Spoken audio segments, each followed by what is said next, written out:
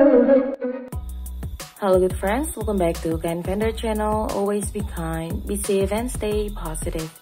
In today's video, we're gonna show you how to change your lock screen method on your iPhone. So usually you can use your passcode or your Face ID while using your iPhone. So in this case, if you're using your passcode instead of your Face ID, you're gonna require to enter 6-digit here, 6-digit number like this. But actually you can change that as password that contains letter and also mixed with number. So how to do that? Before we get started, please consider to subscribe to our channel and don't forget to turn on the notification. Thank you. Alright, so now let's get started. First of all, what you need to do if you want to change the lock screen method on your iPhone is go to settings,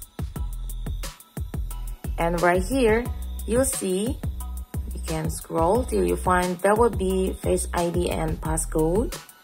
Tap on Face ID and passcode and enter your passcode here. Alright, and after that you can turn your passcode off. Scroll till you find there will be turn passcode off. Of course, you'll need to enter your passcode.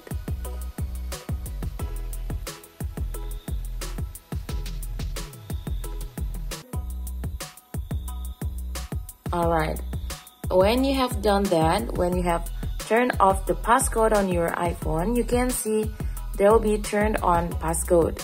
Turn passcode on, tap on this, and there will be passcode option here. Tap on that, and there will be 3 options.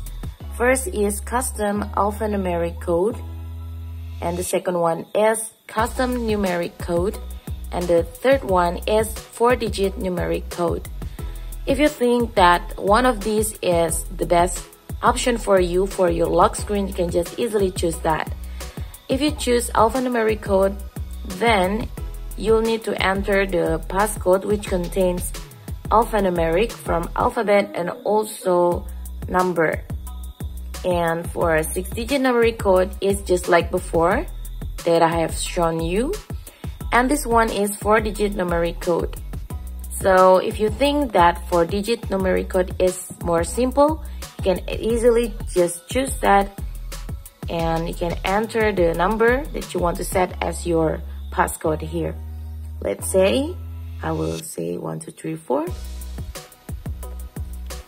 And as you can see, when you enter the passcode that can be easily guessed, your passcode will be used to unlock this iPhone and to protect access to your data stored in iCloud. iPhone has warned you if this passcode is too easy to be guessed. So if you want to use that anyway, just use that. If you want to change, now let's tap on change passcode. And I think that the number 2, the first one, custom alphanumeric code, is the safest one because you can mix between the letter case, between the uppercase, lowercase with number. So now maybe I will try with this one. I will see.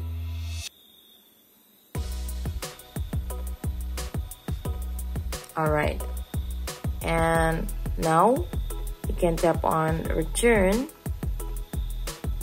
verify your passcode, your new passcode,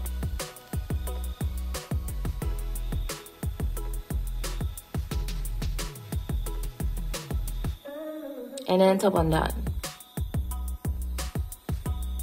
If it doesn't match, that means you enter the passcode wrong. You can just repeat that.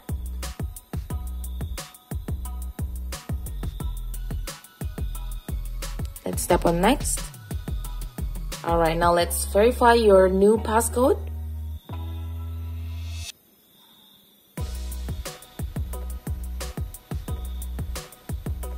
Tap on done.